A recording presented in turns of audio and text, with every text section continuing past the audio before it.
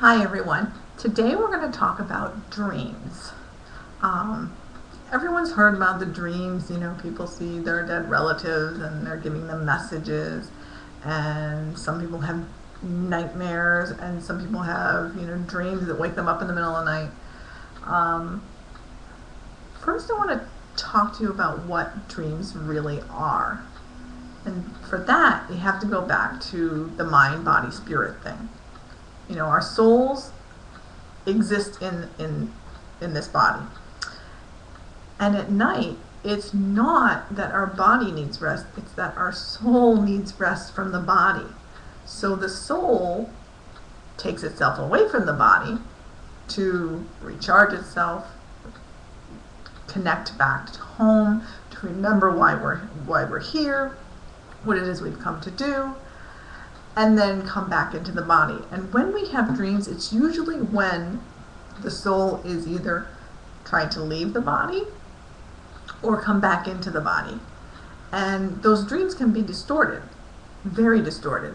They can be, the reason they're distorted is because you have to take into consideration what you did that day, your emotional state. If you're severely upset about something, that's going to alter your dream. Because what it does is it takes part of your subconscious mental part with your soul's part of trying to remember who you are. So sometimes the messages get distorted, but you can figure that out. I mean, if you have a dream, simple explanation. If you've been having something on your mind regarding a relative, say for the last 3 or 4 days, and then you suddenly have a dream and they're in it, it's not always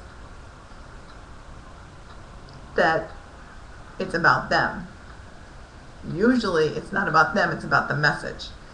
And what happens is when we come back into our bodies, or as we're leaving it, we're remembering. We're remembering who we are. We're remembering why that was unimportant.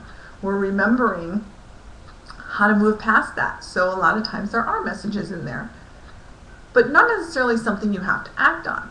Now, we do have those dreams where, your relative has crossed over and they show up in your dream. Well, that's because they want you to know they're okay. And sometimes you have dreams where you feel you need to take a precaution, or you're honestly being told by someone on the other side something specific. And then a lot of times you are.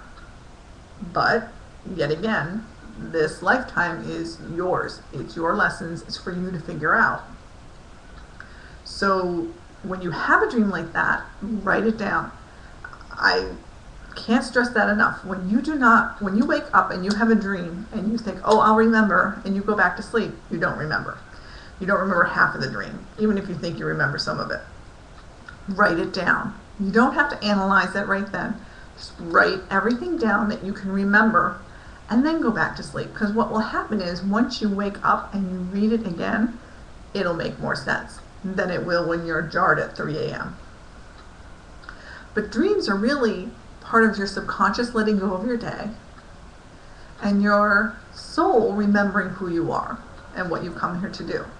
So while some dreams are important, most dreams are not. Most dreams are nightmares, for example. Nightmares are releases. Nightmares are our fears. Nightmares are us trying to let go of our fears and our fear hanging on to them. I know that sounds a little redundant, but it is. It's exactly how it happens. And, your dreams can never hurt you. It's just the clash between your physical and spiritual self trying to exist together. So the next time you have a dream, just write it down and put it aside and look at it later. And you'll see the part of it you were meant to see. And you'll be able to determine the distortion or the part that was your subconscious that you didn't really need to know about. So, but pay attention to them. Dreams can be important. Dreams can try and give you messages about your day-to-day life and about who you are and why you're here. But don't take so much into them that you need a dream dictionary, or that you need to know, well, oh my God, I was falling, so that's what this means. Really, only you can interpret your dreams. You need to look at the dream objectively and see what it means. And you can figure it out for yourself. So, happy dreams.